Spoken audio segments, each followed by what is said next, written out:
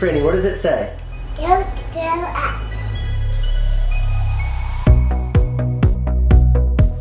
So I woke up this morning, a 38-year-old guy who's married and has 3 kids. When did that happen?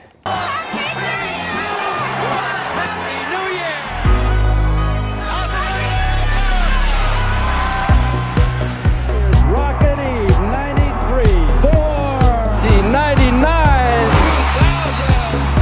2005.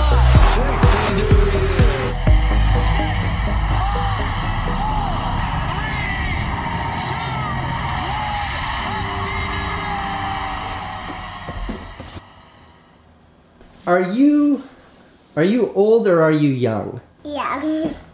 How old are you? 5. Savings calorie rate.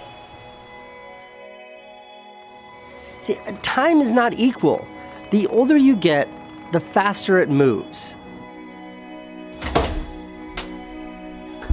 I just mean that when you think of the scope of your life, that's a unit of time we all understand uniquely. I'm 38. I know what 38 years means. And 1 year as a percentage of that is pretty small.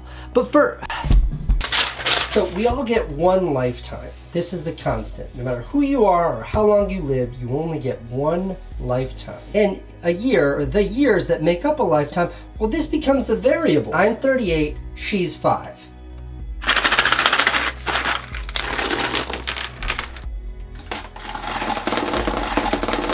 I've got 38 years. Franny's 5 years. So as a percentage of my whole life, a year is only 2.6% of that life. But for Franny, who's 5, 1 year for her is 20% of her life. A year for me is 7 times faster than a year for her.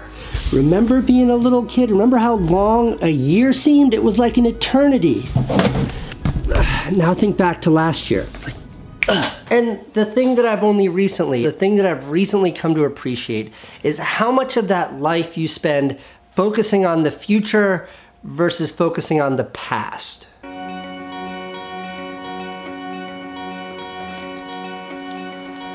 This is my notebook from 2003. This crazy chart here, it's just labeled dominate, and it's my plan to dominate in life, written in 2003. Now, I was young then, I had accomplished very little. So when I thought of my life, when I took inventory of what my life was, it was largely aspirational. It was about where I wanted to be in the future, not what I'd done in the past.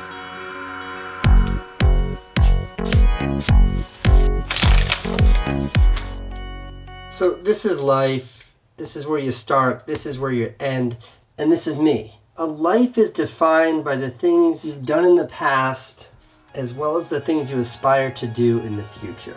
Looking ahead, looking back. Where are you going? And as I grew up, especially as I became like a teenager and when I moved to New York City, I realized that what defined me were my aspirations, were the things that I wanted for myself in the future. So if you imagine being a 19-year-old me and saying, 19-year-old Casey, tell me about yourself, I wouldn't have talked about my past. I wouldn't have talked about the C- I got in 10th grade English, or that I had a job that I hated, or that I lived in a tiny apartment with 3 roommates. I would have talked about my future, the things I wanted to do, the life I wanted to build, my dreams, my aspiration. I lived in that future, and that's what defined me then. But as I got older and started looking back, I realized I'd accumulated a lot in life. In my 20s, I had accumulated so much that defined who I was. I was still largely defined by my aspirations, but my past started to feel like it was contributing to who I was then. What?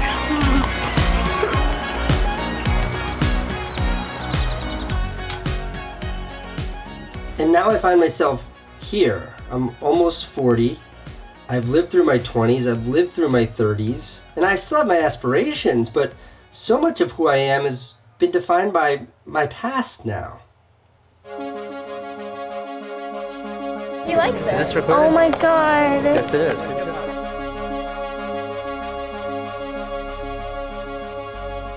Leaving high school, leaving my parents' house, having a kid, moving to New York City, September 11th. That's 20-year-old Casey riding my bike up the West Side Highway to get away from the towers.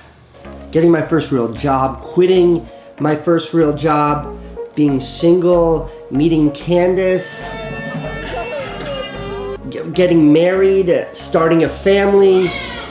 After like a dozen years of trying, finally figuring out my career. Yes, I'm starting a proper daily vlog.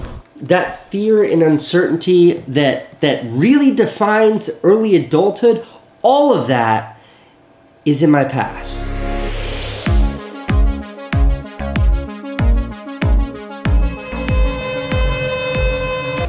Life is this freight train, and it leaves the station slowly, but it picks up momentum and it goes faster and faster and faster, and then you wake up one day and it's 2020 and you're not a kid anymore. And you become that adult that you remember when you were a kid. You remember looking at, thinking, I'll never be that old. But you will be that old, and there's nothing you can do to change that.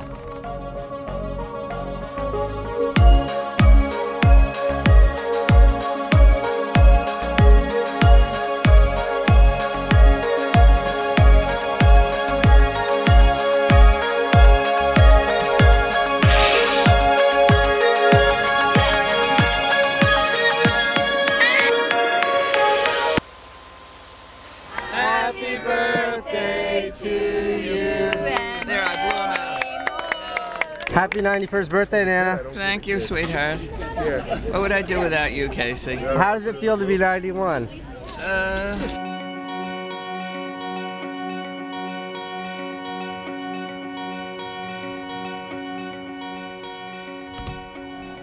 She was my hero. That was my grandmother. When she was a kid, she discovered her love for dancing. That was her passion, her dream. She realized it her whole life. And I remember vividly having this conversation with her just before she died, just after that video of her birthday was taking place. We're in her dance studio. The walls are covered in pictures from her career, like her performing for the troops during World War II, her on Broadway in the late 1930s. And I said to her, I said, Nana, your life has been so exceptional, your past so extraordinary.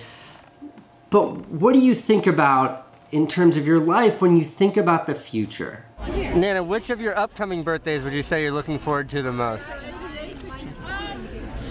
And she said, in her infinite wisdom, I don't think about the future. And then she said, and this is the point of all. And then she said, but when I wake up in the morning, I'm so grateful to have one more day that is what I focus on. I focus on right now.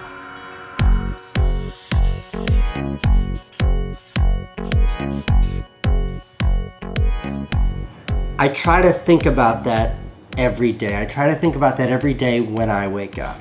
I know from experience that spending too much energy romanticizing the past or dreaming about the future can come at the expense of appreciating today.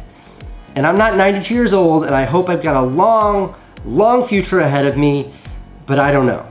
What I do know is that I've got right now, and that's pretty great. I've said it before, and I'll say it again. Life moves pretty fast. If you don't stop and look around once in a while, you might just miss it.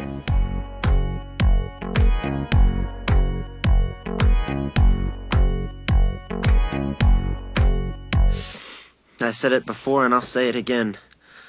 Life moves pretty fast. You don't stop and look around once in a while, you could miss it.